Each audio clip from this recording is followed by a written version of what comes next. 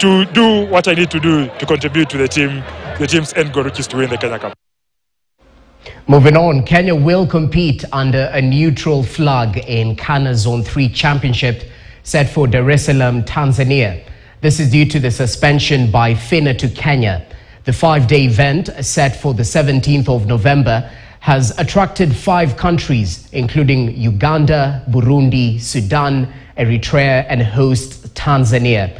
As Jeff Mogire reports, the swimmers are hungrier for medals and titles.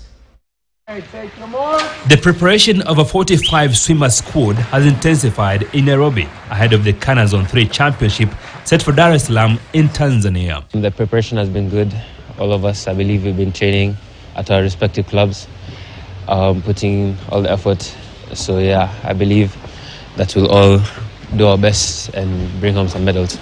So far, I feel like my preparations for Tanzania are going actually really good because I've been, training twice a week. I'm here.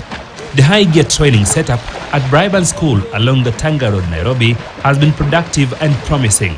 The preparation is good. There's a very positive response, and also the turnout for the training. They are coming up, and also they are interacting very well. The team has set targets, and they will be achieved in Tanzania. My personal target is more getting PBs. If I do manage to get a medal, then I'll be really happy.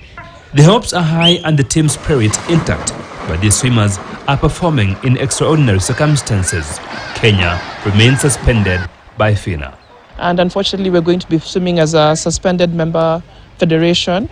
However, we really want to thank the Stabilization Committee, CANA and FINA for giving our swimmers the opportunity to still compete despite the challenges that the country is facing regarding sports administration. The team will leave Nairobi for Dar es Salaam on Wednesday. Jeff Mogire, KTN News, Nairobi. Moving on, Trev